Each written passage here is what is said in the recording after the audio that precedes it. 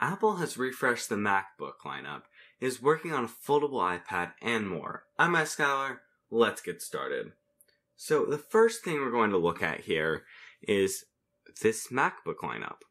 So they stopped selling the MacBook. It's really weird to me. So the MacBook lineup now consists of a MacBook Air and a MacBook Pro. It's also a more standardized lineup. So no more MacBook. We've got a refreshed MacBook Air with a True Tone display and maybe better processors, I'm not sure on that. But it does have a cheaper price, and also for students, a cheaper price. And then same thing with this entry-level MacBook. So this MacBook has got better processors, it's got Touch Bar, Touch ID, bunch of upgrades, and it stays at the same price. So it seems like Apple is simplifying this lineup. You basically have two options. You have the smaller, lighter MacBook, or you have the more powerful MacBook. And then it's also cheaper, slightly cheaper, maybe to match more with the rest of the market. This also includes them changing their SSD pricing. Just, I guess, down more to match, I guess, more of a market standard, which is good for them to lower prices and for this whole standardization, I guess, of this MacBook lineup. So I guess the simple thing now is you choose whether you want a lightweight MacBook or a more powerful MacBook, and then from there you choose your screen size, your price range, and you add things onto it at a more adaptable price. And I like that. They seem to be thinking more about this MacBook lineup. This next one is a little weird. Foldable iPad with 5G.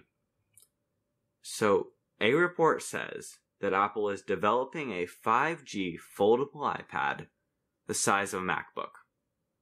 I don't get it. I don't believe it.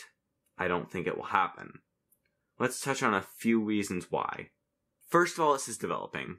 Sure, I'm sure they're working on it. I'm sure they're thinking about it. That just makes sense. Of course they're thinking about new products, foldable products. It's a big thing right now. But I don't think they'd make a product that competes so heavily with the MacBook. Like this right here, folding like a MacBook, size of a MacBook. You can see a mouse there, although this is just a concept by Luna Display. I'll leave a link in the description to that. It just doesn't make sense to me. I'm sure they're developing this foldable technology, 5G technology as well. I just don't see it coming together in the size of a MacBook. It's just coming too close to invading on all of those other things. Apple wouldn't do that. That's not happening. Foldable MacBook? Maybe, but not like this. And not yet. It'll be a while. Apple needs to reach that perfection before they're going to release this product. So we'll have to wait a little bit for this. Speaking of crazy reports by Economic Daily News, here's a less crazy report by Economic Daily News. In fact, this report makes sense. The 2020 iPad could be slightly larger than our 2019 friend. So we're just saying slightly larger iPad. That makes sense. In fact, this even aligns with previous leaks, rumors we'd heard. This makes sense. In fact, the other thing they shared also makes sense. A 16-inch MacBook Pro later this year. So we're talking about a 2020 iPad that's slightly larger than the current one next year, and a 16-inch MacBook Pro later this year. Both of these are feasible things that I foresee happening. The MacBook Pro, 16 inches, won't necessarily look like this. This is just a comment by BroKing. I'll leave a link in his Instagram in the description. But it makes sense to me that we'll see these things. A larger iPad. Makes sense. So I would expect both of these things to happen. iPad, MacBook. Now, we've talked about the MacBook. We've talked about the iPad. Now the iPhone. We've heard so much about all these different things. And the iPhone has got quite a bit of new news this week. The first thing is a report that says we will see 4 phones. Now this is consistent with other things we've been hearing. That's great. Why are there only 3 in this picture?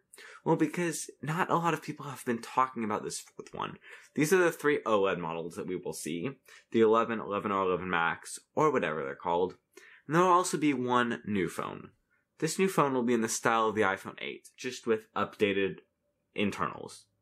So it's like a budget model, I guess. And we'll be targeting like Asian countries out there where they're already heavily marketing this iPhone 8, iPhone 7. In fact, even I think they're heavily marketing the 6S right now. So I think this would make sense to have this iPhone 8 updated. Even for me, I would like that. That's something that actually appeals to me. Now, also with this iPhones, talking about the OLEDs, this right here is a leaked picture of the logic board. So inside the phone is the main board that does all the things. The things, technical term. It does all the things. So we've got that inside there.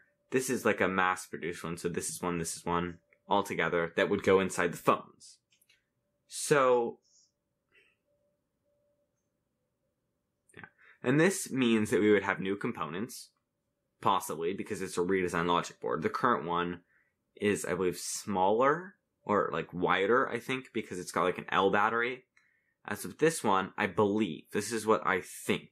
We'll have logic board right here, and on the left is the battery without the L, because right now the battery does like an L shape, but that is not what it will do now. So it should be different, which means new components, more battery life, great things for these new 2020 iPhones and the 2019 iPhones. No, the 2019 iPhones. Great things for the 2019 iPhones. AirPods 3, or AirPods Pro, we don't really know how they'll be named yet, will have like more advanced things. So more sporting, waterproofing, and that's about all we know, is that we'll be getting new AirPods later this year, so end of this year, probably with a Christmas time release. Makes sense for the holiday gifting season with a product like AirPods. And that'll have it'll be more expensive too, which I don't see as great. I think that AirPods are already overpriced to a kind of bad degree. And I do not I think they should market these AirPods 3, and they should maybe even lower the price right now. Okay, this is Memoji. Ever heard of it? Yes, it's very similar to Apple's Memoji, but don't get it confused. This is Memoji, this is Memoji. So Memoji is exactly like Apple's Memoji, except spelled differently. So Xiaomi is a Chinese company. They make a great phone, and they even use an Apple commercial on their website. So basically, we've got this Memoji that looks like Apple's Memoji. In fact, it's not even the first time that Xiaomi has done something like this. They have AirDots that are incredibly similar to Apple's AirPods in the naming and the product itself. So, as a big Chinese phone company, they're known to copy Apple, and this is just another example of that. The second beta, public beta, is now available for iOS 13, probably a little bit more stable than that first one, which turned out to not be great. So hopefully we're still looking at a good release of iOS 13.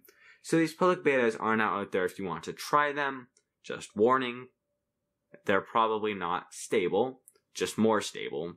So you may lose data. There may be issues with that.